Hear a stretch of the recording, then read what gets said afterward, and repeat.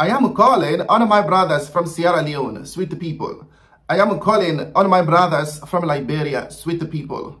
Please, I want you to join me to thank the families of every soldier that went to your country to bring peace and stability.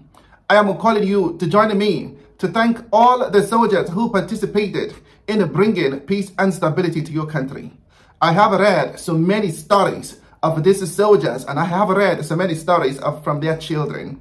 Many of these soldiers lost their lives in your country, and they lost their lives to bring peace and stability to your country.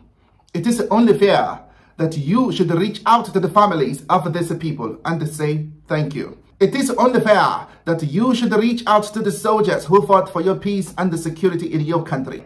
You can go to bed today and sleep because of these men who put their lives on the line to ensure that there is peace and security in your country.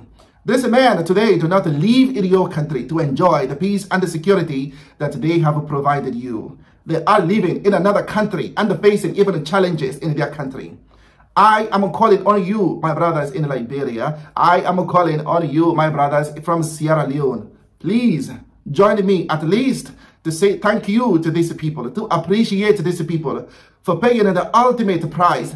Many of them died right in your country for a war that they did not start, for a conflict that they did not initiate. So I am begging you, reach out to these people. If you can send a letter, it is something. If you can call, it is something. If you can visit, it is something. But reach out to these people who sustained the bruises, these people who have sustained psychological trauma, these people who have lost their loved ones, and these people who risked it all to ensure that you can sleep in your country peacefully.